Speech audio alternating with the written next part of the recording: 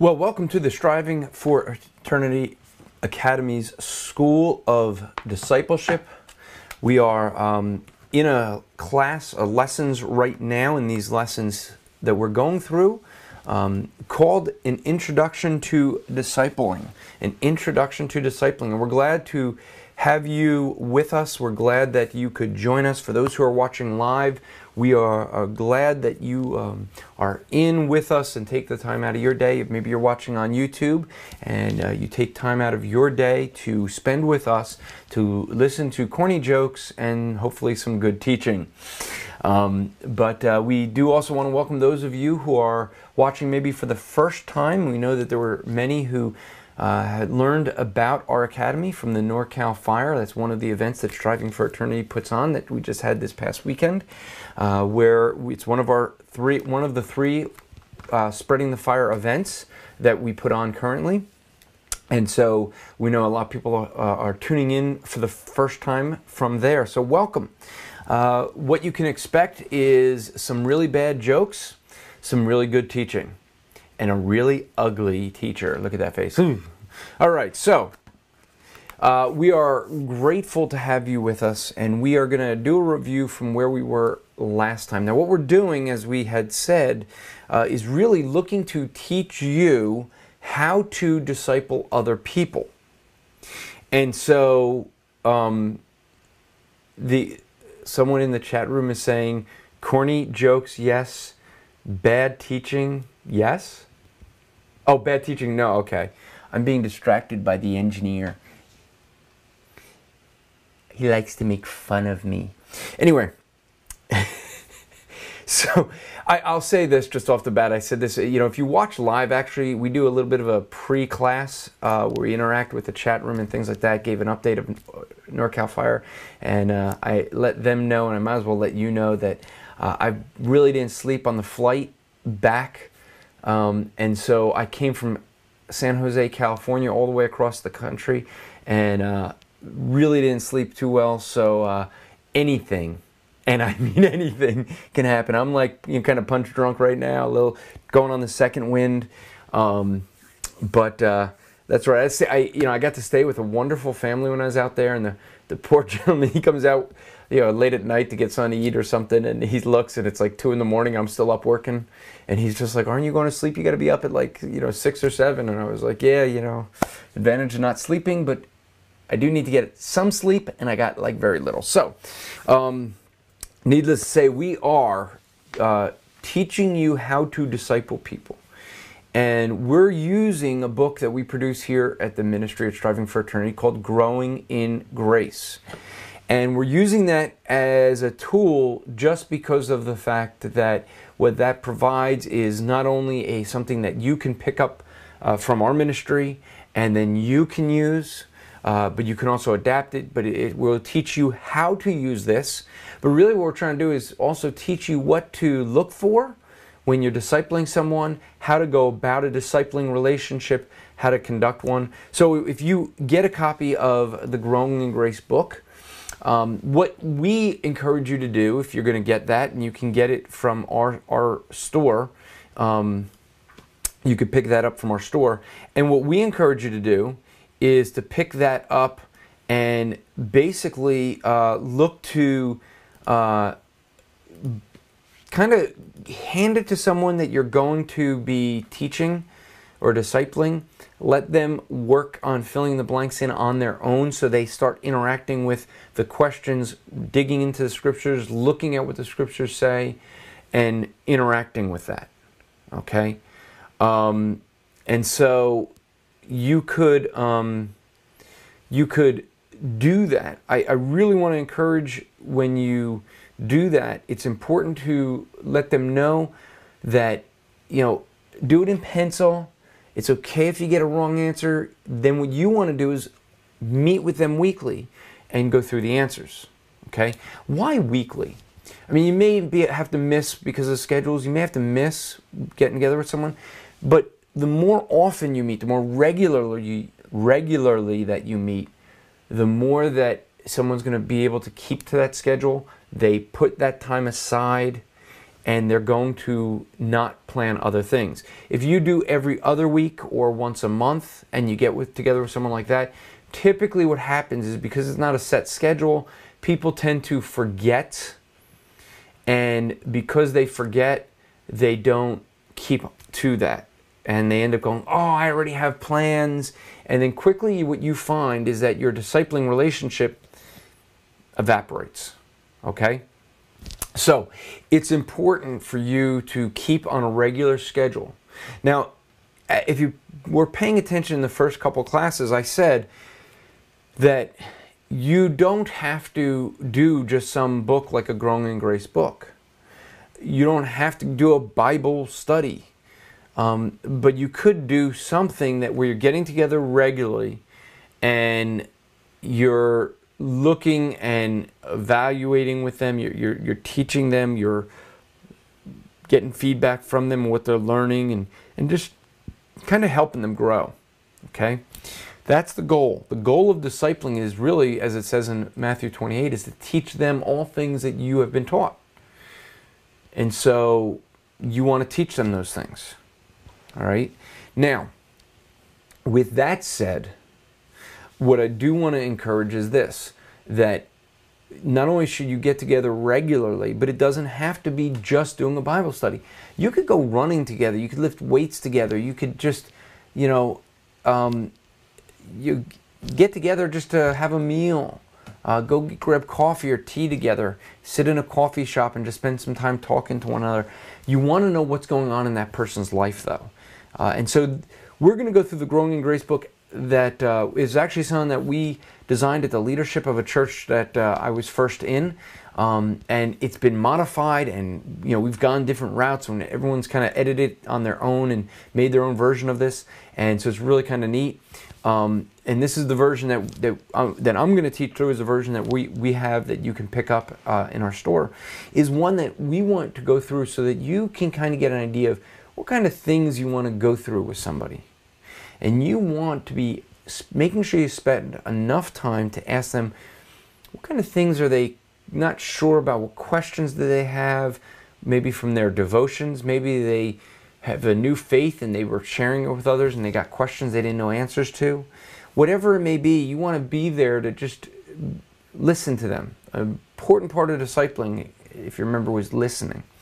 So let's do a quick review. First off, where are we going to go? All right, so this is what we're going to cover in the book. These are the 12 lessons that we're going to cover in these several weeks. And again, just because there's 12 lessons, I encourage you to try to do it with your students in 12 lessons, in 12 weeks. But don't rush it. And you could always pick up the following week, as we're doing, because we're not only filling in blanks, we're also telling you how to disciple. So the lesson that we're looking at is lesson number 1, and it is called Salvation, Reconciling with Our Lord. We looked last class at the need for a relationship with God, and we said that the need was because all men are born spiritually dead, that God's angry with the wicked every day, that we can't save ourselves, and therefore we went to the way of salvation, which was that we must repent and receive Jesus Christ. And that was where we had left last week, that we needed to receive Christ. This week we're going to start by looking at the blessings of a relationship with Jesus Christ. The blessings of a relationship with Jesus Christ. And that's what we're going to look at. So now, where we left off in last class, you're going to get to the point of saying with your student, okay, you've talked to your student, you've asked, hopefully, okay, where are you individually? Do you know Christ? That was the last question we had there. Have you ever received Jesus Christ as your Lord and Savior? They're going to answer yes or no to that. And then if so, when did this happen? I have in my book here July 21st of 1984. I must have received Christ at just after birth, right? Because I was born in April. So it must have been, because I can't be that old, could I? Okay, maybe I could be. All right. So let us take a look at some of the blessings that we see of a relationship with Christ. Now, one of the things is that we do not want to talk about the blessings that you'll have in a relationship with Christ if someone doesn't really receive Christ. If they say, have you ever received the Lord and Christ as Lord and Savior? And they say no. Now, you're going to handle the rest of this book, actually, very differently until they can say yes to that. Which means that every week you get together, you're probably going to want to go back to that question and say, what's holding you back from receiving Christ? Have you received Christ this week? Did you repent? All right. So that sort of thing you want to, this is one of the first of the questions that's going to determine how you're going to teach this. I have one person I know who, when he teaches this book, if they don't answer yes to that, he doesn't go on. He goes, okay, let's go back to the beginning then. Let's do this in detail and see, because really it could be deceptive if you start saying, hey, let's talk about the blessings of you being a Christian when they're not a Christian. And the other thing that you don't want to do, and you want to be careful when you explain it this way, is if they say no to that, you don't want to say, well, these are the blessings you receive. No, they did not. You don't want to lead them to think that they received something they did not. And so that's a thing you want to be careful. You also don't want to be, at this point then, talking to them if they say no, they haven't received Christ. You don't want to talk to them as if, well, hey, if you put faith in Jesus Christ, if you repent, look at the great blessings you could receive. Don't do that. You don't, unless of course you're going to also add to this all the things that's going to happen when you become a Christian, like, all of a sudden you're going to be attacked by the world, all of a sudden your culture is going to hate you, all of a sudden, demons, the enemy is going to have you marked, is okay, there, we got a Christian there. I mean, unless you're going to do things like that, it's something that, you want to be careful. So you want to teach this part now differently if they're a believer. And if they're a believer, you're going to say, these are the blessings that we mutually get to enjoy, right? So let's take a look at this. First one is in 2 Corinthians chapter 5, one of my favorite chapters of the Bible.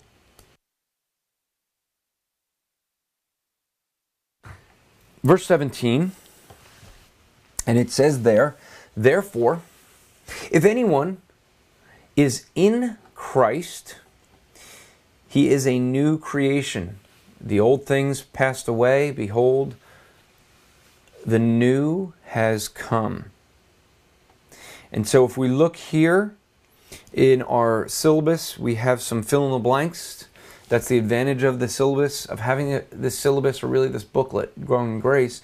You're going to fill in the answers. So if you've been following along, I hope you've done your homework by filling in the answers in pencil. If you're in the chat room, when I give the right answer, just give a shout out in the chat room whether you got the right answer. If not, give the answer that you did provide, and we're going to do that throughout this class so that we can interact with you, and because sometimes people have differing answers that you may have, and I want to be able to provide those and why some answers are better than others. I'm going to do that with ones I've seen over time, but and I'm also going to say that this was used. The New King James Bible was used, so some of these are really, if you have a New King James Bible, you're going to pick it up, and if you don't, you may not get it. We're going to probably update it for ESV, but you are, letter A there, a new creation. A new creation. That's what we're taught from 2 Corinthians 5:17. As someone who believes in Christ, is in Christ, you become a new creation. Old things have passed away. Behold, all things become new. By being a new creation, we get to enjoy the fact that, let me explain it this way. There's times where some of us kind of beat ourselves up over our previous life, okay, our unsaved life, things that, and sometimes we still are living with the consequences of our life before Christ. And it's because of that understanding that we have become a new creation is important. And this is something that I would explain, especially if I'm going through this book, or I'm discipling someone that's a new believer. Remember, we're discipling people at all different spectrums, right? From brand new believers, someone that just received Christ, someone that's been saved for a long time, maybe still immature, they've been sitting in church but not learning much. Maybe someone that is mature, maybe you're a pastor or deacon in the church and you're discipling someone for leadership. So we are discipling at all different levels. But if you're dealing with someone that's a new believer, it's really, really important to encourage them with the fact that as someone who is a new believer, you're going to struggle with some of those things from your past. And I got news for you. I've been walking with Christ for over 30 years now and still struggle with things from my past. Okay? So it doesn't go away always all that easily. And so it's encouraging to know and to reinforce to a person, as a believer in Christ, there's going to be times where our flesh wants to beat us up over our sin of our past and put us down, but we have become a new creation. Okay? And things have become new. And so we want to remember that. All right? Now let's move on. Let us look at 1 John. 1 John and chapter 5, verses 12. 1 John 5, 12 and 13. And it says there, if you look, whoever has the Son has life. Whoever does not have the Son does not have life. I write these things to you who believe in the name of the Son of God, that you may know that you have eternal life. Now notice that last part, that you may know that you have eternal life. And that's actually the blank there. Letter B, we know. Your blank there is no. We know we have eternal life.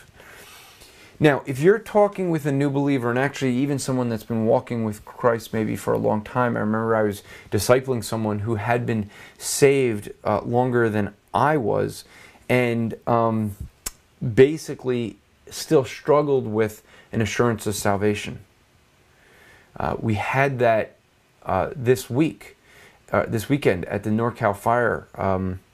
Friday night, we had someone who just really has been a Christian, from what we understand, and I don't know the person to know their life, but they said they'd been a Christian for a very long time, many, many years, and struggled with an assurance of salvation. As a new believer, it's going to be even a greater struggle. And so in this one, what you want to do is help them to realize that according to that verse in 1 John, you can know present tense that you have present tense eternal life. Eternal life is not something you're going to get when you die. It's not living forever in heaven. It's not living with Christ. It is knowing Christ. Okay? That's what John says. In John chapter 7, I'm drawing a blank. I think 17, sorry.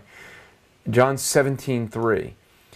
Jesus says there that what eternal life is, that he says, and this is eternal life, I'm doing this from Mary, that they may know you, the only true God, and Jesus Christ whom you sent. And that's what eternal life is. Eternal life is knowing God. That's it. And so what we end up with is we got to realize that we as believers in Christ, we have eternal life right now. Okay? It's not something you can lose. We have lessons in our systematic theology class that you could look at on whether you can lose your salvation and go through all that. But it is a great assurance to me. And we got into this discussion this weekend with this young lady, and it was like, well, how do I know that I have. I mean, I lose that assurance. How do I know? And the question I asked her is, you're explaining some of the sin in your life.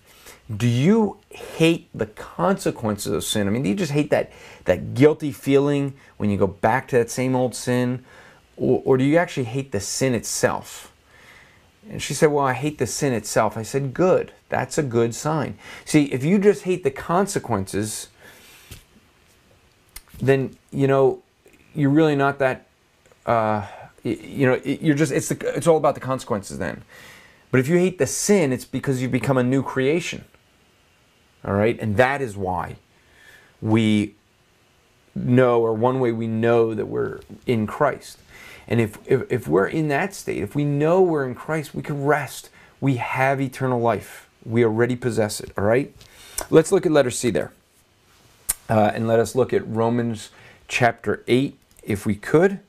And that says, we'll read this and then give the fill in the blanks. Who is to condemn? And this is something that Paul does a lot, asks lots of questions. You'll see this throughout, especially the book of Romans. Jesus Christ is the one who died. More than that, who was raised, who is at the right hand of God, who indeed is the intercessor for us. Who shall separate us from the love of Christ? Shall tribulation, or distress, or persecution, or famine, or nakedness, or danger, or sword? As it is written, for your sake we all are being killed all the day long. We are regarded as sheep to be slaughtered. No, in all things we are more than conquerors through him who loved us.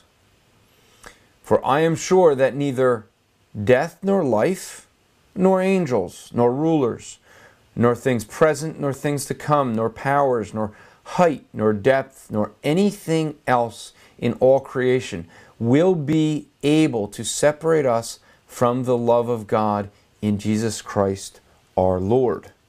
Let's look at another passage, and it's going to be John chapter 10.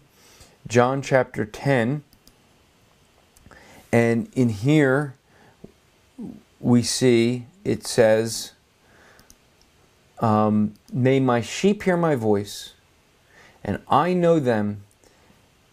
They follow me. I give them eternal life, and they will never perish.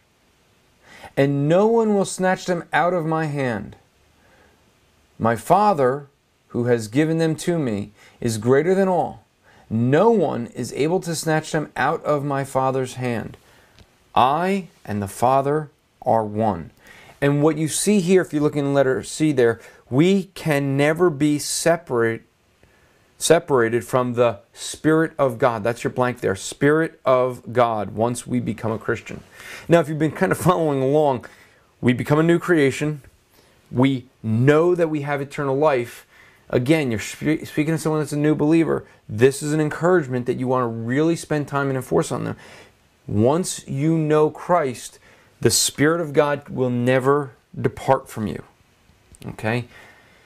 That is important because people struggle with that. All right? I've said it already a couple times. So letter D. Ephesians, let's read Ephesians 1:7. And remember, when you're doing this, I encourage you to have them read the passage, each one of these passages. Encourage them when they do the study to read the whole chapter that's referenced here, but at least read the verses, have them read them when you're getting together with them. So actually, I should make you guys in the classroom to read this. So why don't you guys open your Bibles and read this aloud while I read it to you, because, if I just sit back and am silent while you're reading it, you won't hear anything. All right, so I will read this. You can look on the screen and read aloud.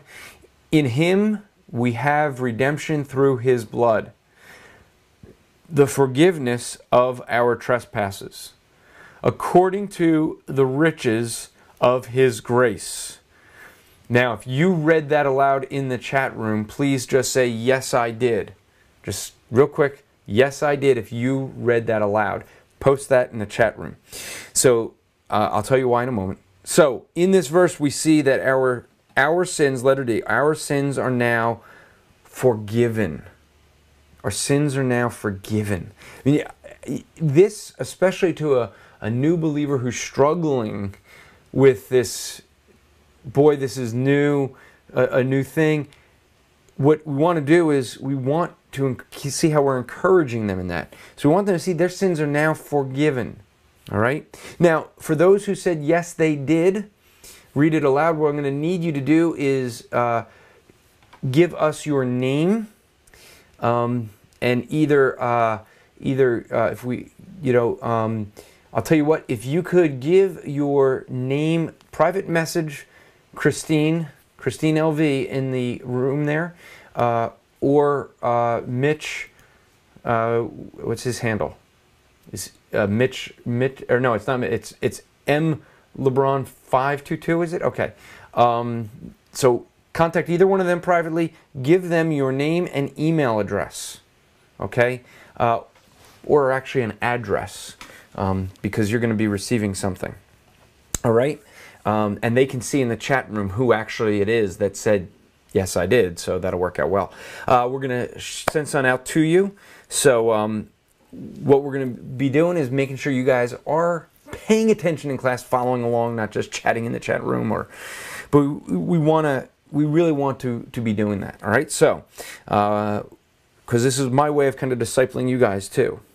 And so, besides, if you're like at work and doing class, all the coworkers around you will hear you just reciting scripture and be like, what's that?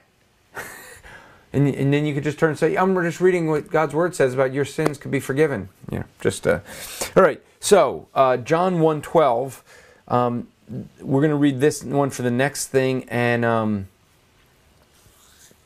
so what we have here is one that most people, actually, this is a verse a lot of people, when they see it for the first time, it's like they go, huh? Because they didn't know that. But let's read this one aloud, and it says, but to all who did receive him is speaking of Christ, let's read that again, but to all who did receive him, who believe in his name, he gave the right to become a child of God.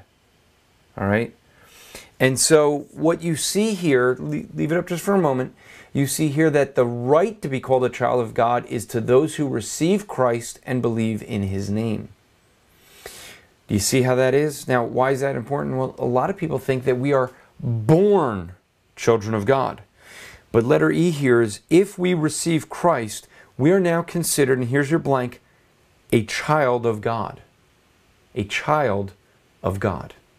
You see, not everybody is a child of God.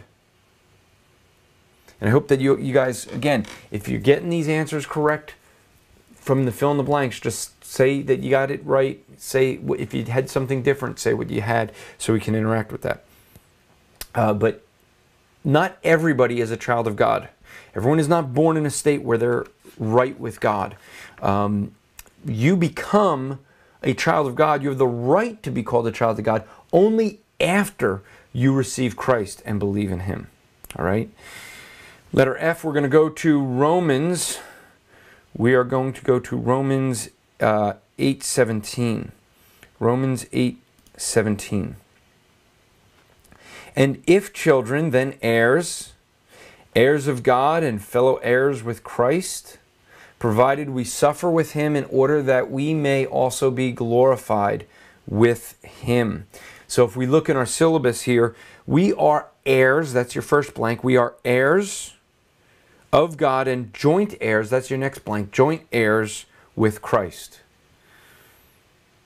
And so when we think about that, what's an heir? An heir is someone that inherits something. What we're getting at is you end up seeing that you as a Christian are an heir of Christ. You inherit the kingdom with Christ, okay, as a joint heir with Christ. So that helps to provide a student with the mindset to have for the future. We can sit and focus on the past and beat ourselves up in the past, but that's a bad thing to do. You want to redirect them to be thinking of eternity. And so that's what you're going to want to do with it in your disciple making. You want to be discipling someone to be thinking of eternity, pointing to Christ, pointing to eternity, pointing to where we're going to spend eternity. Focus there. Focus on being an heir of Christ. All right?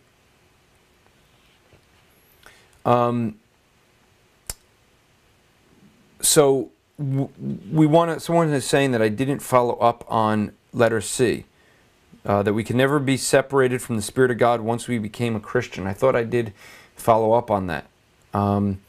That was basically that you can't lose your salvation, and that becomes important with the whole assurance. The last blessing that we're going to look at, let's look at 1 Corinthians 3 and 16.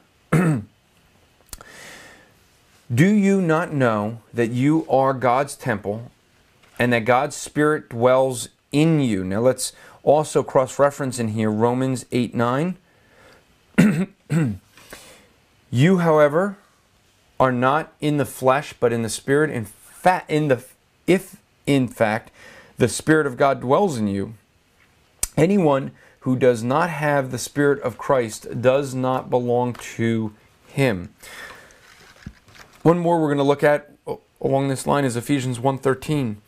In Him you also, when you heard the word of truth, the gospel of your salvation, and believed in Him, were sealed with the Spirit of promise. And so what you see here is that we now have, ready for your blanks? We now have the Spirit of God. That's your blank, Spirit of God. We now presently have the Spirit of God dwelling within us. Did you see that the tense in each one of those is present tense? We have the Spirit of God dwelling within us. All right? So, what we end up with is the fact, and someone's saying for letter D, actually, let me go back to that. Someone just posted that they said for letter D, our sins are now forgiven, but they said the love of Christ to D. Our sins are now the love of Christ. I'm not sure if that one makes sense, if that's what, but letter C, it might make sense. We'll never be separated from the love of Christ. I could understand that for C.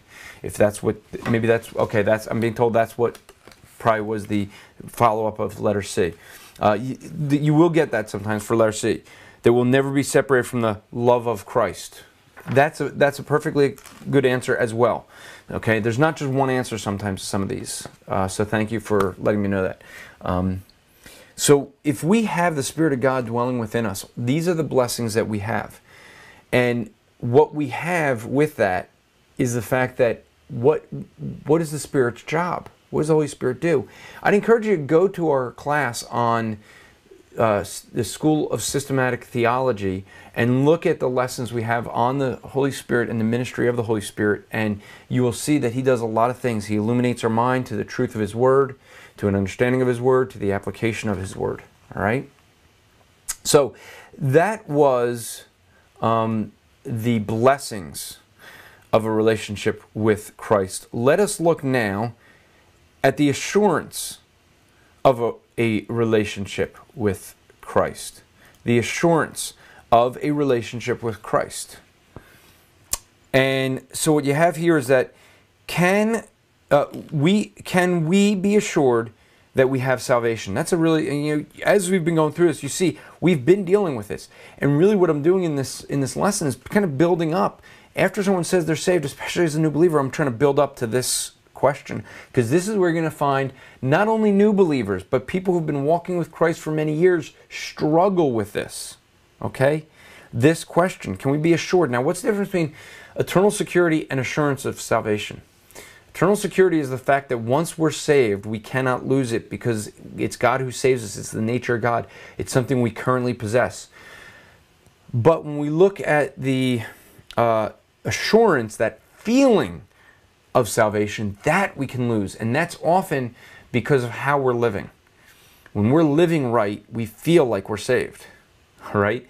Because we just sense that closeness with God. And when we're not living right, we don't notice that. We don't feel that. And we feel like maybe we lost our salvation.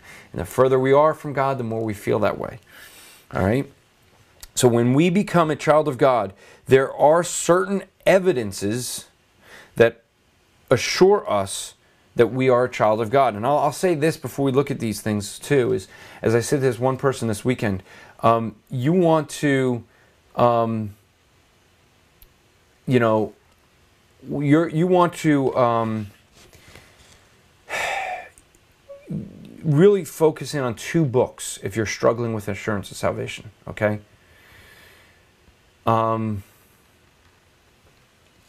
You want to focus on the book of 1 John, because 1 John is really written toward that end. Second, you want to look at the book of James. Why the book of James? James is devoted to what does genuine faith look like. And so that's going to help you with, well, gee, am I really saved? Well, is this how you're living? You can go to our website, Striving for Eternity, down there, and you could go to the audio section, and there's a whole bunch of messages that should be out there that I had preached through the book of James, and see what we believe on that. So let's take a look at these. Letter A. We are honest about our sin. We're honest about our sin. 1 John 1:8. If we say we have no sin, we deceive ourselves and the truth is not in us. And so if you look at your blank there, the truth is not in us if we say we have no sin. That's their blank there. If we have no sin.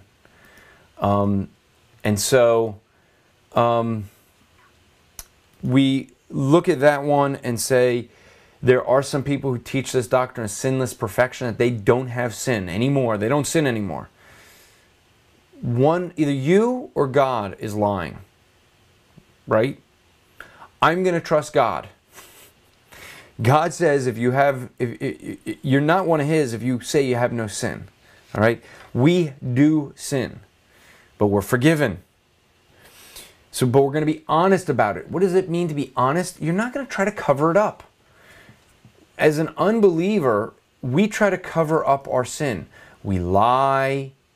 We'll gossip about people. We'll attack other people because they say something that's true about us, but we don't want anyone else to know, so we're going to verbally attack them. That's how our pride works. We need to be honest about our sin. Letter B there. We are obedient to God's word. We're obedient to God's word. 1 John, notice these are going to mostly all be in 1 John, by the way. 1 John 2:4. Whoever says, I know him, but does not keep his commandment is a liar, and the truth is not in him. So we are obedient to God's word. We know him if we keep, that's your first blank, keep his commandments. That's your second blank.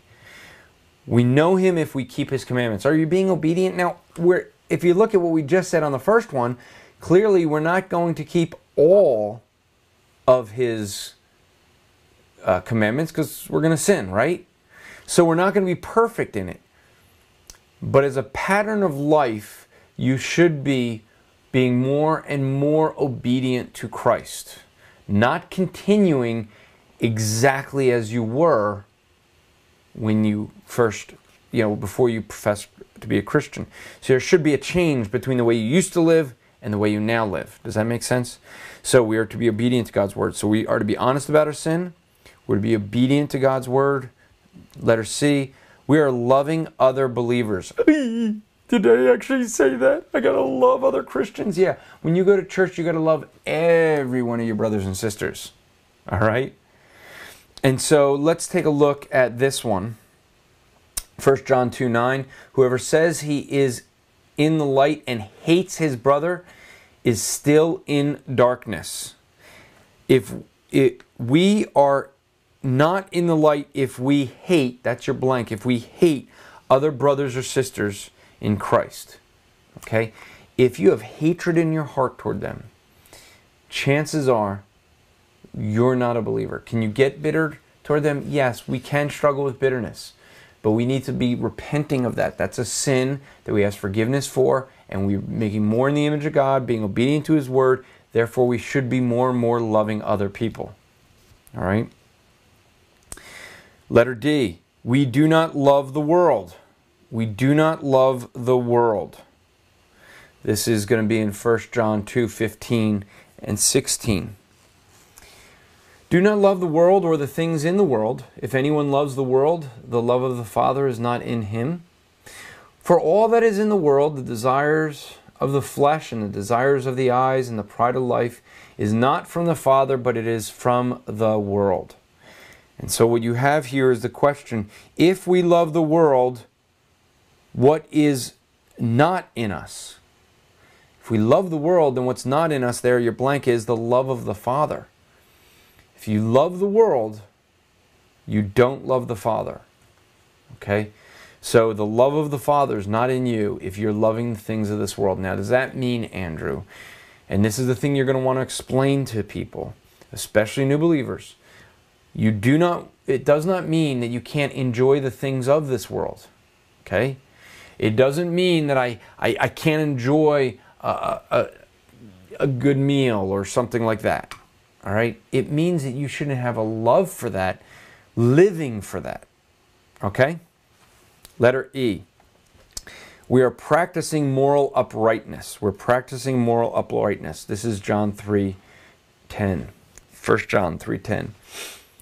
By this it is evident who are the children of God and who are the children of the devil. Whoever does not practice righteousness is not of God, nor is he one who does not love his brother. And so the question that we ask there is, how are the children of God and the children of the devil manifest? And here, because this is a long blank, you can have a lot of different answers. So here you just want to get the idea right and you want to talk through it. But it's those who do not practice righteousness nor love his brother. Those are the two things that are mentioned. So if you're not practicing righteousness, and that's really the kind of the one when we're saying practicing moral uprightness, that's really the issue. You need to be being more and more living in a moral way, living in a way that is practicing righteousness. What you end up seeing there is we need to encourage them to be growing in their faith. Will they stumble?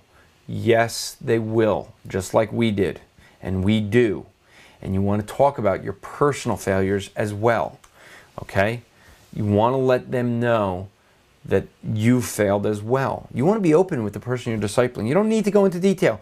Make sure you don't do that.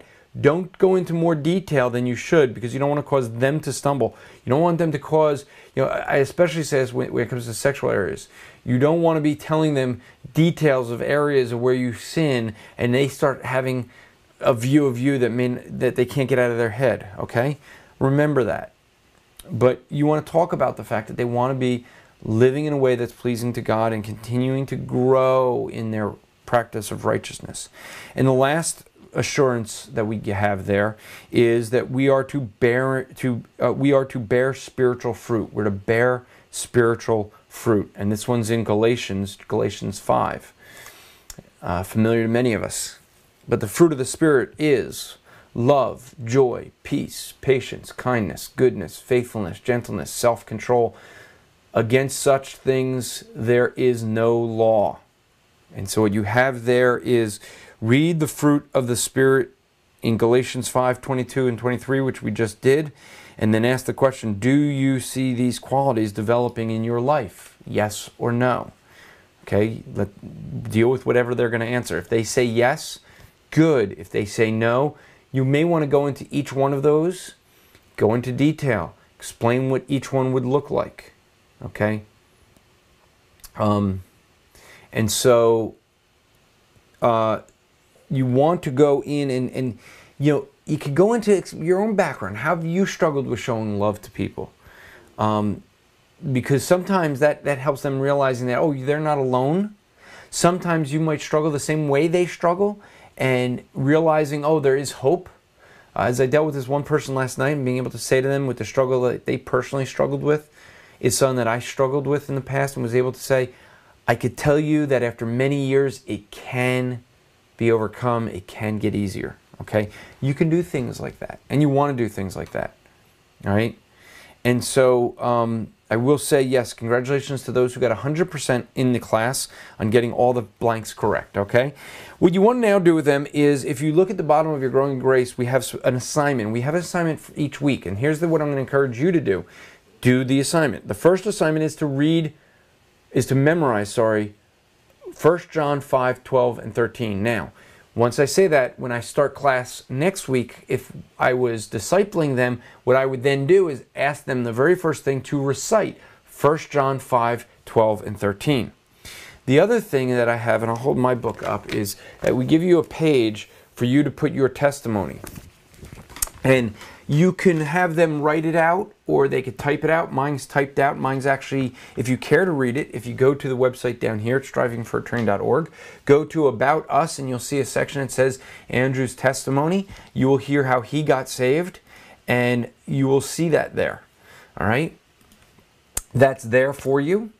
And if you're part of the Facebook group, the Striving for Eternity Facebook group, some people already started doing this. I encourage you, write out your testimony, either type it, write it. One person wrote it out, took a picture of it, put it up into the group for everyone to see. You could do that. If you don't want everyone seeing it, you just want me to see it, you could email that at academy@strivingforeternity.org, and that'll get over to me, and I can take a look at it. All right. If you are going through this and saying, you know what, I don't have a book, but I see that this could be really helpful for me to get one of those Growing in Grace books, you can order one at our store. They're only about $7 or something like that. That's basically the price for us to get them. All right, so you can do that. We do want to let you know something new, and that is, if you want to help encourage us and support our ministry, clearly you could go to the website, go to the donate page, and you can sign up for monthly donations. That would be a great way. You could do it through your bank and have your bank send a monthly check. That would be great, and there's different levels that you give, and you get different gifts at different levels. But there's another thing, something brand new you could do that is no effort on your part after the initial setup. But if you go to Amazon Smile, that's smile.amazon.com, and then do /ch, I think that stands for charity, / and then this is the number that they gave us, 80-0620-169. It would be nice if they gave us like Striving for Eternity. It would have been easier to spell it out, right? But if you go to the link that's down there, and you can go to a special website. Every time you buy things from Amazon, you go to smile.amazon.com instead of the regular Amazon site. You go there, everything you purchase when you log in at that site, we get 0.5% of your total purchase sent to Striving for Eternity as a donation. So if you would sign up today, it would be a great encouragement to us. And that way, from then on, everything you get, you just go purchase the things you need for your home, or for things. I just got done, unfortunately, doing a big purchase for gifts for people that were volunteering at the Spreading the Fire event at NorCal Fire. And I wish I had this set up beforehand, but oh well. So if you could do that, that would be great. We'll mention that again. Now, as we always end these classes, we want to encourage you to encourage other people. And the brother that I want to encourage is someone we've encouraged in the past. Actually, we encouraged him last time this year, mostly for the same reason. And that's Brother Dan Bolwin. Bolwin? I can pronounce it Bowen, but I hope I'm not wrong. Dan is the local guy that does all the work at the NorCal Fire, and he does a lot of work. He sets up the evangelism teams. He makes sure we have a place to go evangelize. He arranges all the transportation for the speakers, housing for the speakers, and for other people who can't afford to get a hotel room and they need speakers, or they need housing. He works with the local church, getting everything set, making sure that we have tables set up. And it's a lot of work. And what that means, it's a lot of time away from his family. And so I want to encourage you to encourage him. He has just gotten done spending a lot of time away from his family to serve those people that attended the NorCal Fire. And for that reason, I'm asking you to go out this week and encourage Dan Baldwin. You can encourage him just by going through and just thanking him for what he did for NorCal Fire. But he is a guy that's at his church. He sets up like regular outreaches, evangelism outreaches with his outreach team, the NorCal Seed Sowers. They go out regularly and he's one that does a lot of the setup for the outreaches. So if you'd go and encourage Dan this week, it would be a great encouragement to us.